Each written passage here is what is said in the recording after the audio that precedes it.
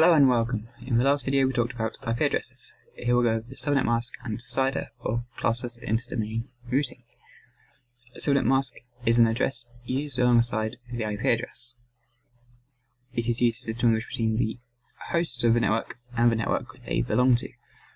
Network devices such as routers do this via bitwise AND operation of the IP address and the subnet mask.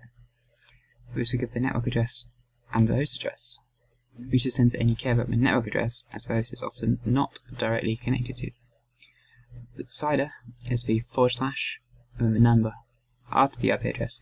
When using CIDR notation, you can just use subnet notation, where you use / and then the subnet mask. So the CIDR shows how many bits are available for the network portion of the IP address, and therefore you can work out how many bits are left for the hosts. There are 3 classful CIDRs, which are /8, /16, and /24.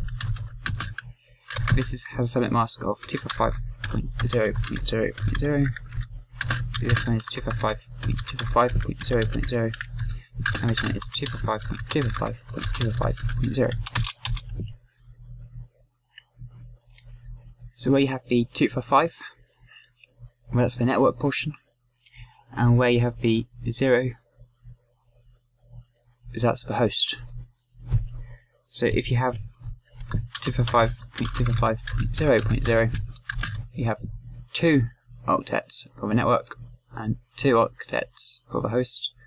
This means the 2 zeros can change when looked at in the terms of IP address and still be on the same network. So if we use 172.16, if we use the network 0.0/16, you have 172.16.1.0 and 172.16.9.0 still being on the same network, which is 172.16.0.0/16.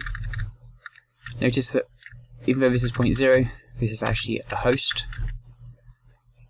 and not the network.